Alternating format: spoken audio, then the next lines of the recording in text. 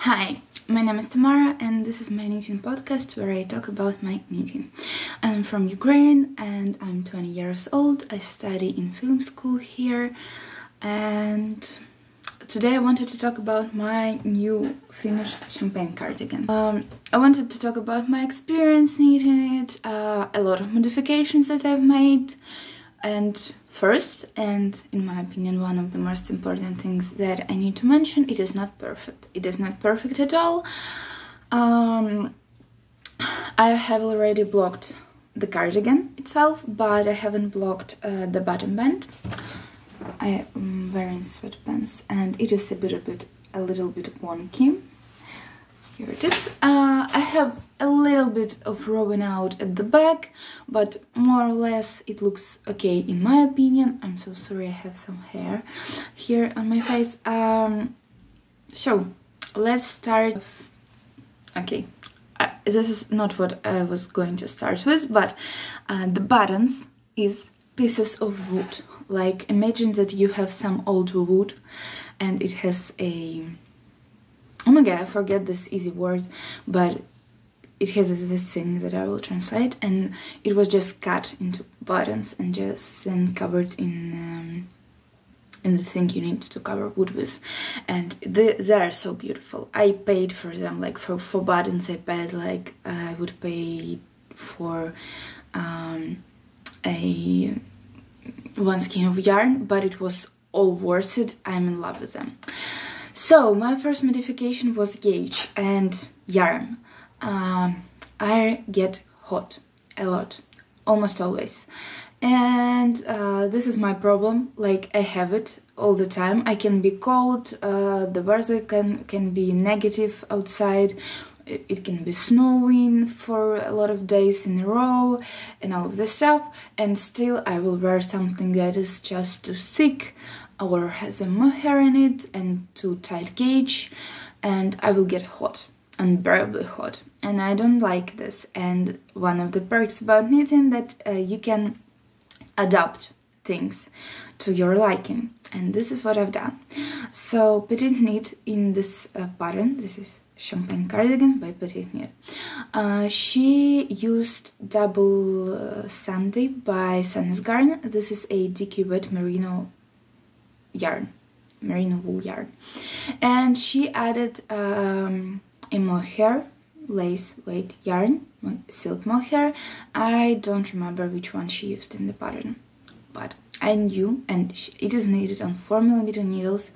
I do not remember the precise gauge, but well, it is tight for my liking. Like, you have this decay and you have this mohair, sorry, and you need it on 4mm or on 4.5mm needles. I'm so sorry, and it was a little bit tight for me. And also I have a sweater that I knitted with fingering weight merino and a strand of mohair on 5.5mm needles, and this gauge, it was very loose. It would allow my skin to breathe while wearing it. It wasn't too hot for me.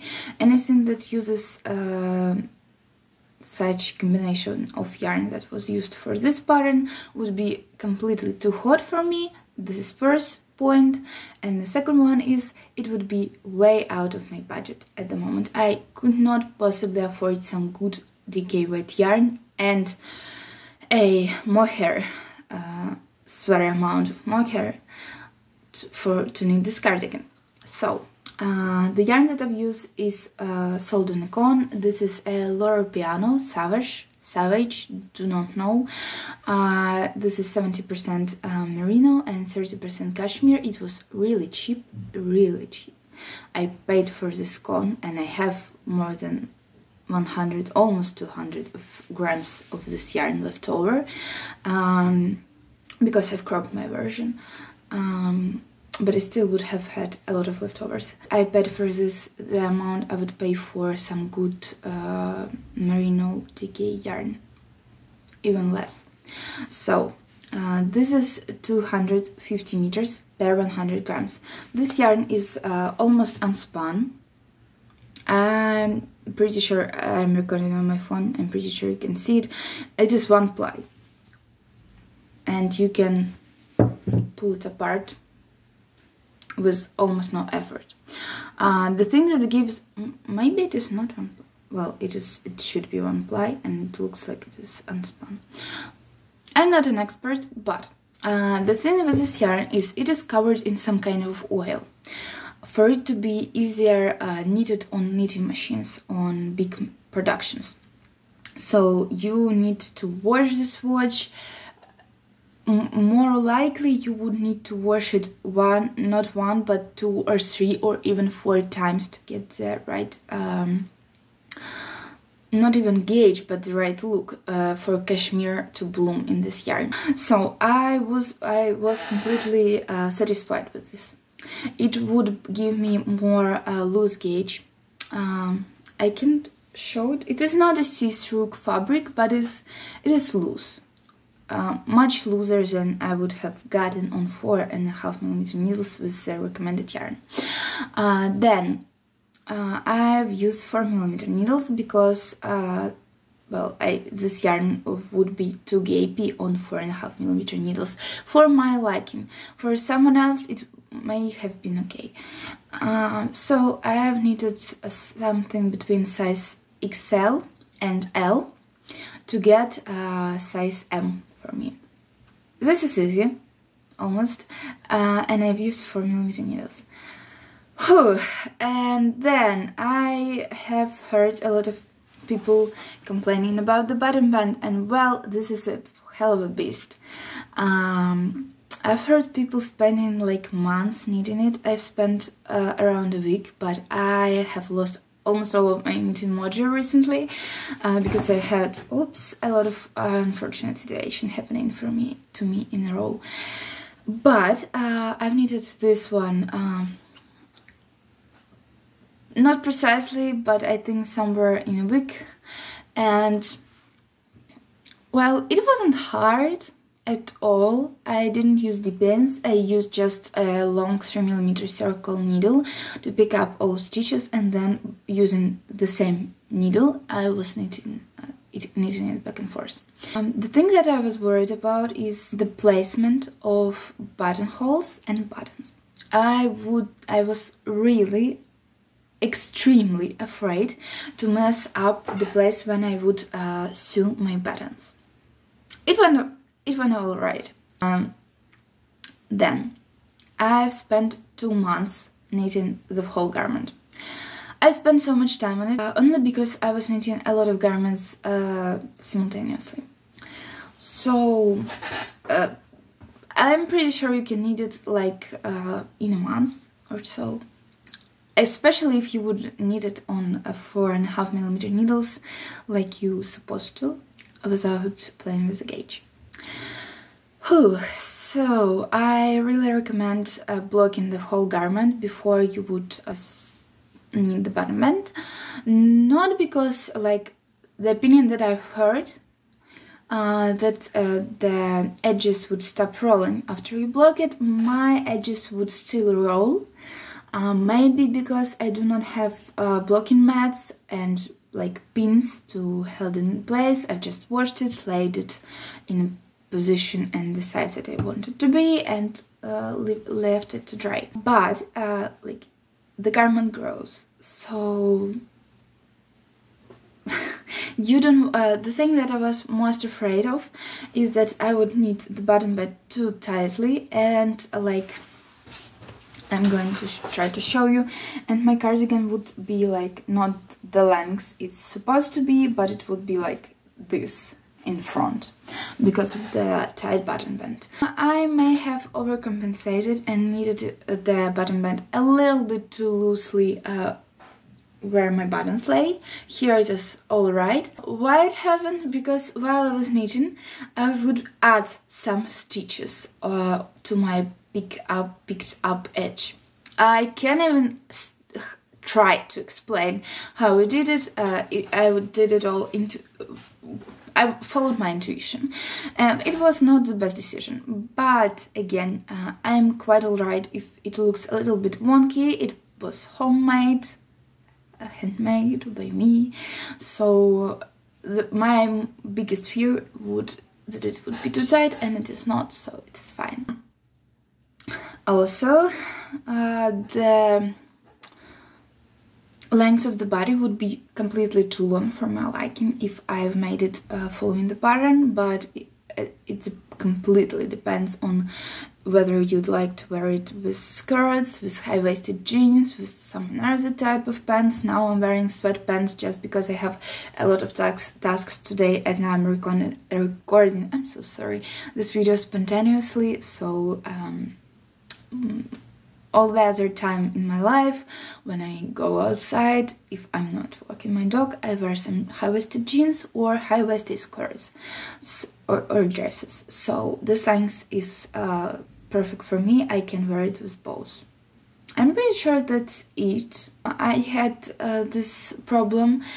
I was really afraid of rowing out while knitting flat. And well, I tried different methods to prevent it. I do not like purling the classic way. I need continental, and like this way when you just purl. We all most likely know this way of purling, like just the classic one. I can purl this way. I've learned to purl wrapping the yarn the other way while I'm purling, so I twist my stitches, and then I need to, when I go to the knit row, I need to like be aware where the slack that I need to knit with lace. It is really hard for me to try to explain it. I can explain it even if in my first or second language.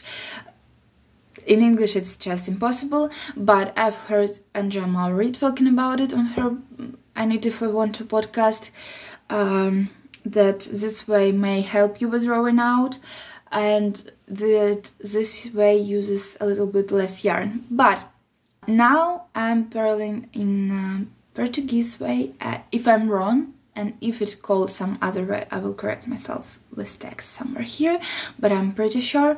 So this is the way I purl, but it causes some rowing out. So when I knit ribbing, it's fine. When I knit back and forth, it's not. I've tried my normal way, Portuguese purling.